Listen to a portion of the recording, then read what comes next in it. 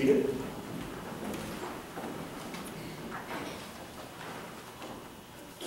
This is, by the way, the one Sunday of the year where if you take a little nap, it's understandable, having lost an hour of sleep. Now, in case you haven't been following the South Dakota legislature, this whole problem could have been avoided. There was a bill put before the Senate to get us off of daylight savings time on a permanent basis, but it failed on a 17-13 vote. So if it was difficult for you to get up this morning, you might want to think about calling your local legislator. Hey guys, next year we can get this done. I want to tell you a little story this morning as we begin. It was at the end of a kind of difficult and rancorous wedding rehearsal when the groom approached the pastor with an unusual offer. He took the preacher aside and reached into his wallet, took out a $100 bill and held it to him, and he said, "Pastor, I'll tell you what, let's you and I make a little deal here just between the two of us. This is yours if you will just remove the part of the vows that's promised to love, honor, and obey. And as long as we're at it, let's get rid of that part about being faithful to her forever. I'd just appreciate it if maybe tomorrow we could leave that out." He extended the money and the pastor took it. On the day of the wedding, when it came time for the groom's vows, the pastor looked the young man in the eye and said, "Will you promise to bow down before her, obey her every command and wish, serve her breakfast in bed every morning of her life, and swear eternally before God and your lovely wife that you will not even look at another woman as long as she lives?" The groom gulped in a tiny voice said, "Yes." And then leaned into the pastor and said, "Hey, I thought we had a deal." The pastor reached into his pocket, gave him back his $100 bill and said, "Your wife made you a better offer."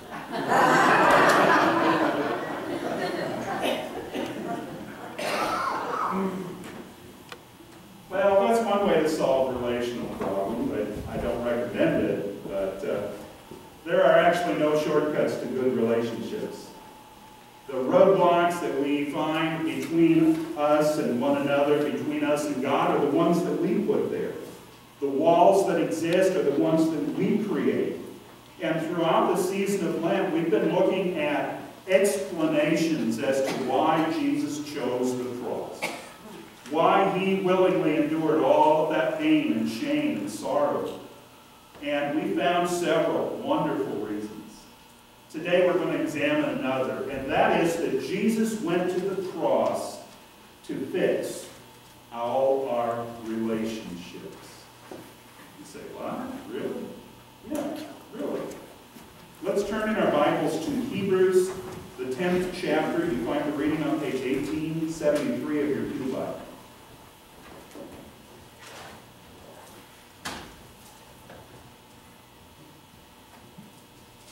And chapter 10, starting with verse 19.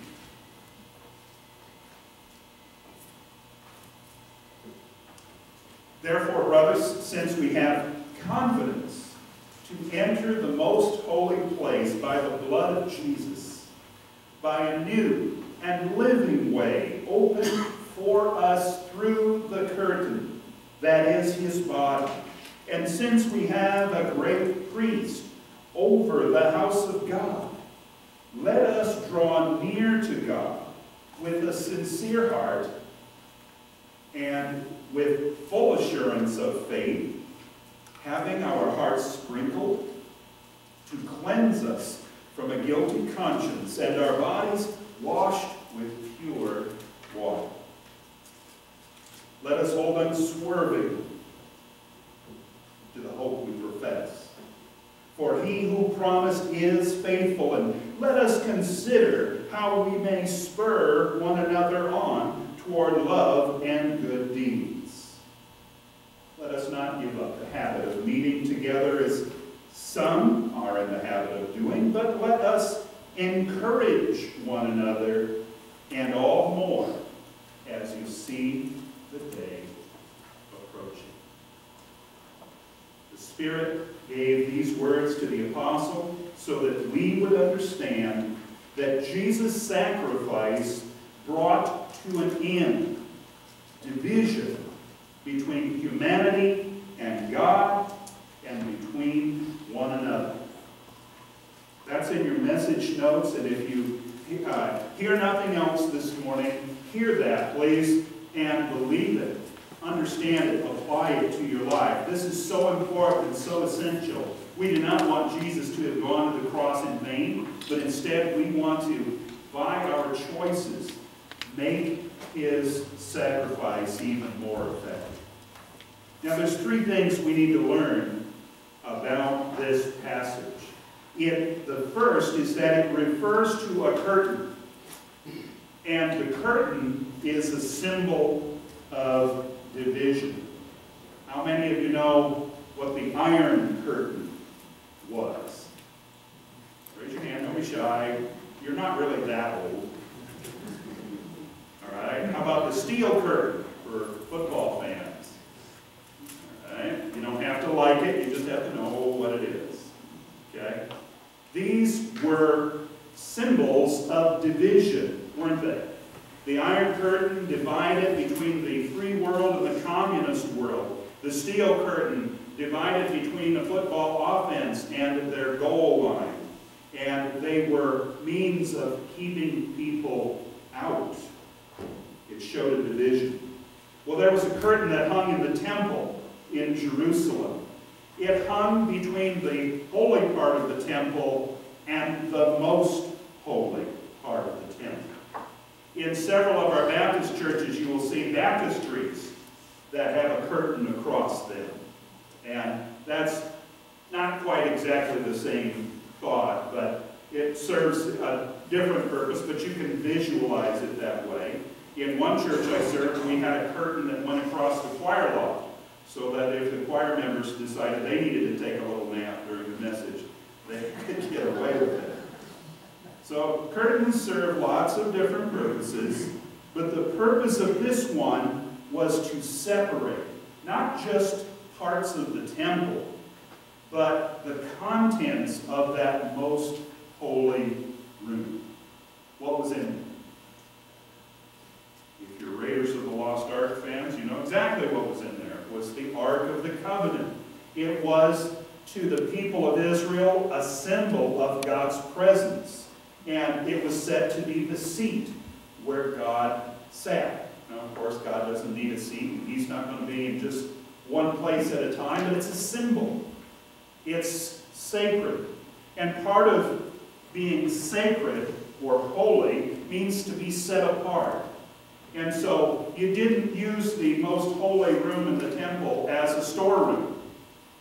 You didn't go in there at all, as a matter of fact, except once a year.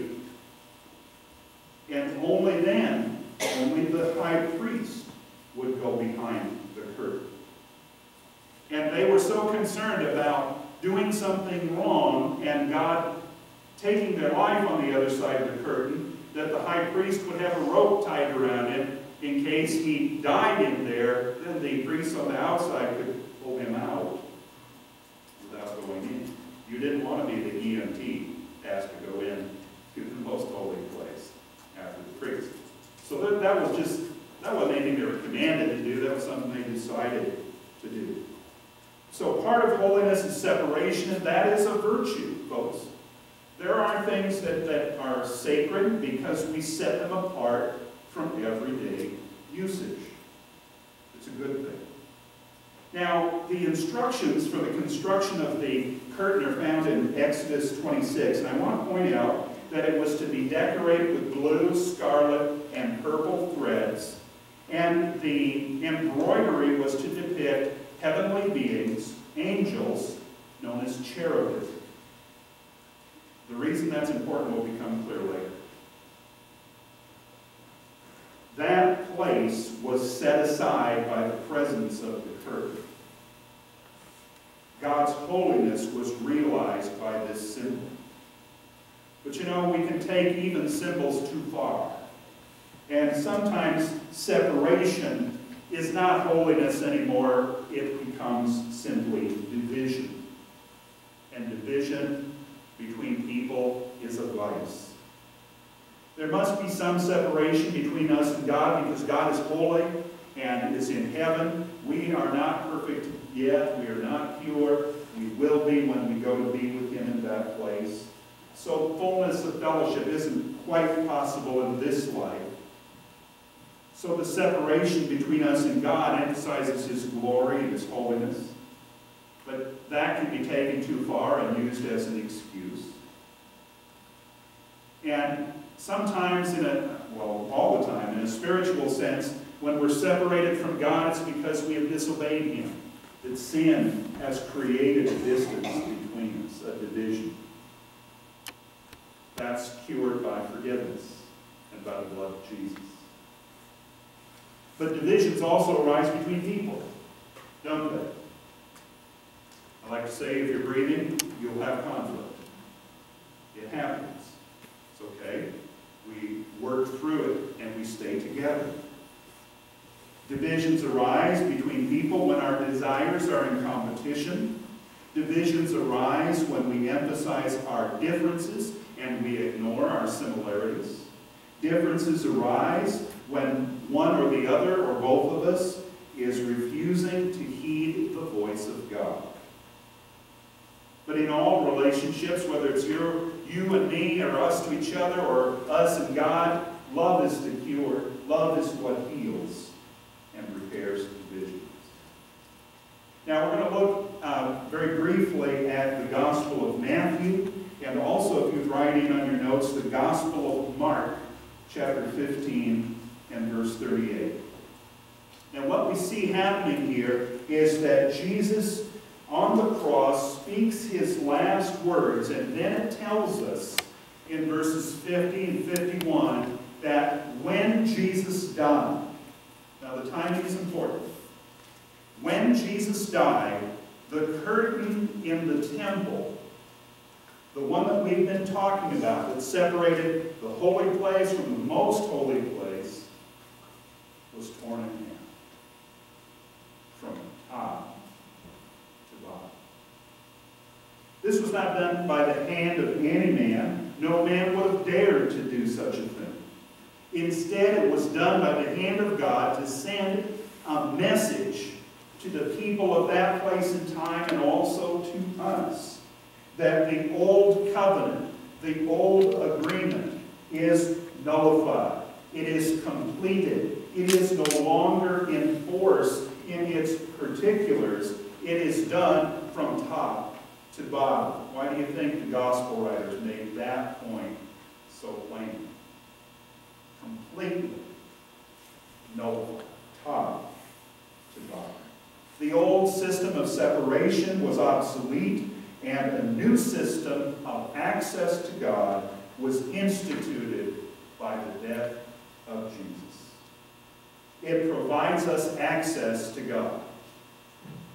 Access to God by removing the barrier. And as is written here in Hebrews, that the curtain that has once signified our separation is now torn and a new way opened. And when Paul writes to the Hebrews, he says it's a new and living way. It's Jesus, who is alive forever. His death was the means of tearing the curtain, but He's the one that stands at it now and holds it open for us and says, enter. To provide a way into the presence of God. The tearing of the curtain, then, this is the third thing we need to learn, represents the removal of divisions. We'll go back to Hebrews now.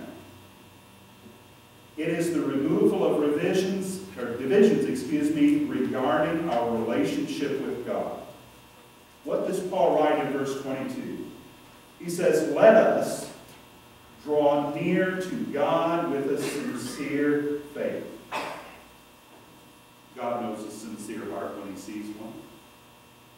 Let us draw near to Him with full assurance of our faith, that we don't believe in vain, that our hope is secure, that we can relax.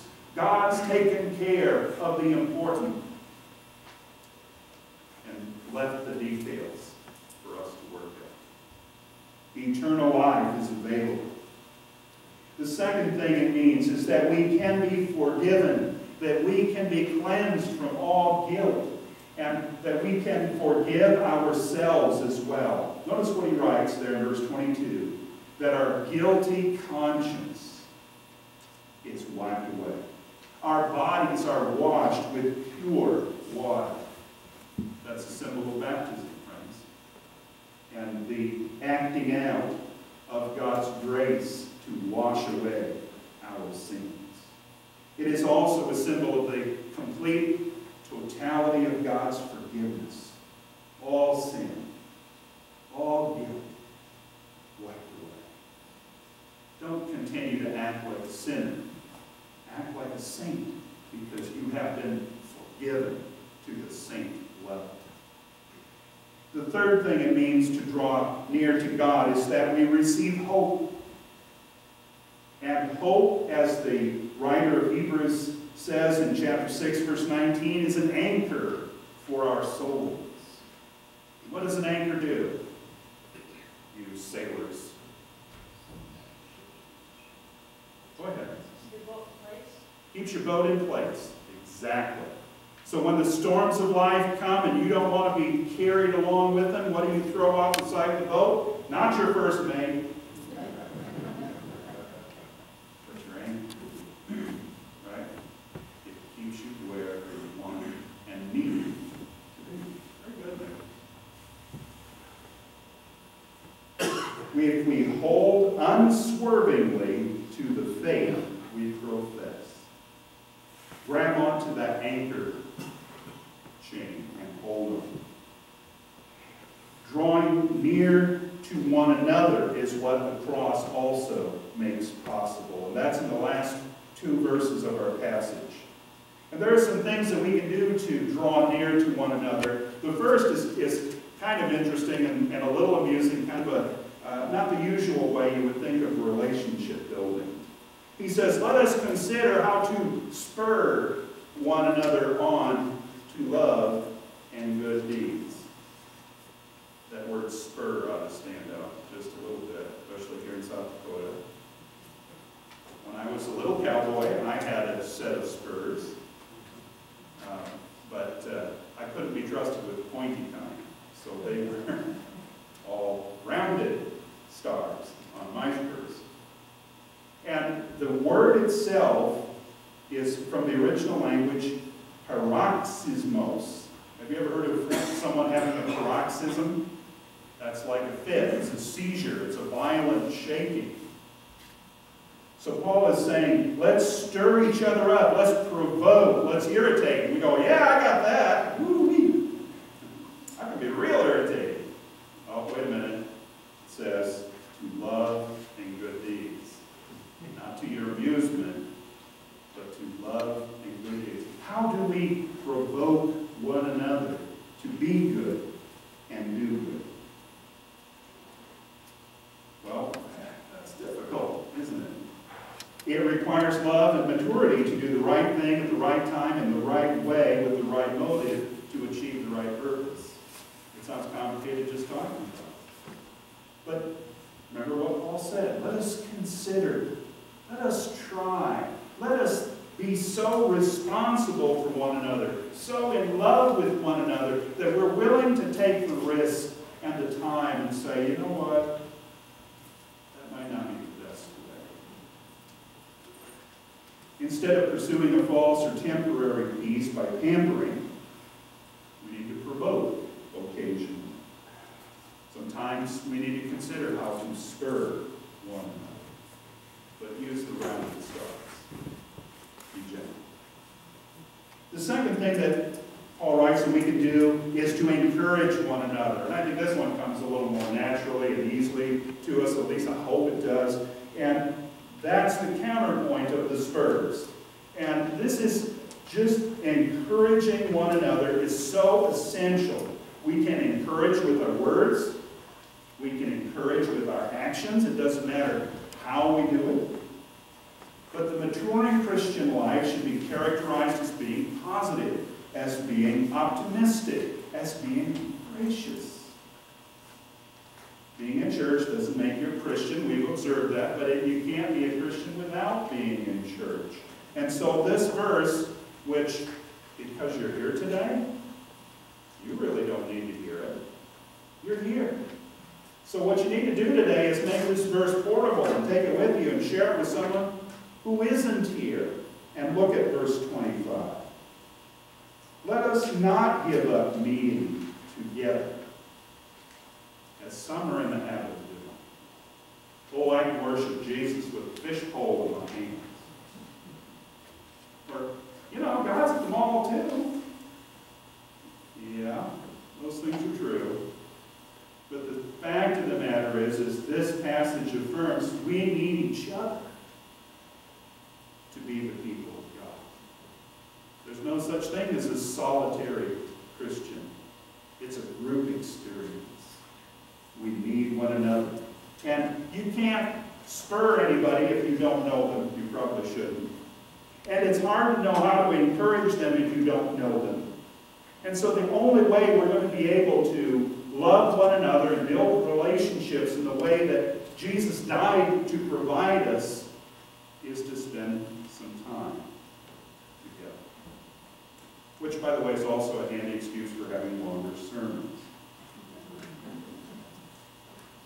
But finally, notice what Paul writes here. All of this, all the more as you see the day approaching. People say, I think we're in the end times. Well, folks, that means we need to step up our game, right? We need to be more intentional as we see the day approaching. We need to intensify our efforts. We need to get the name of Jesus into our homes and into our community, more so, not less so. Now, to conclude, I want to explain to you the significance of the cherubim, the angelic beings on the curtain. And I'm going to quote briefly a sermon entitled The Message Sown into the Veil.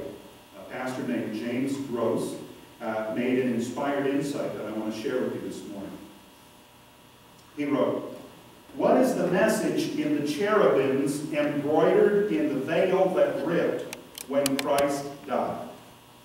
We saw so much in the Word of God about the tabernacle, so much in how it ties with the Garden of Eden, and how the whole plan of salvation is getting back to the garden again.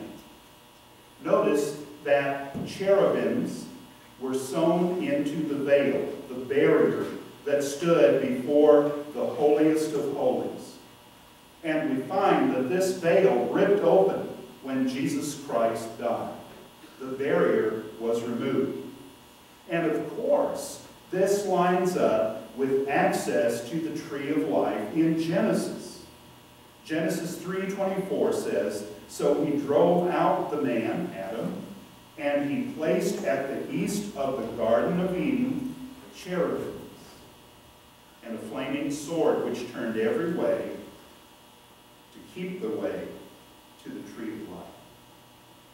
So the cherubims embroidered on the curtain were there as a reminder and as a symbol that you can come in. Those same cherubim who guarded the entrance to the Garden of Eden stood guard at the Holy of Holies and said in their silent testimony to anyone who came, "Do not enter."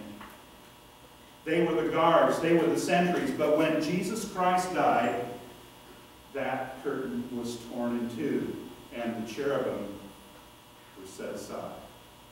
The guards were told that they are off duty, and that the access, the way to God, and the way back to the tree of life has now been opened.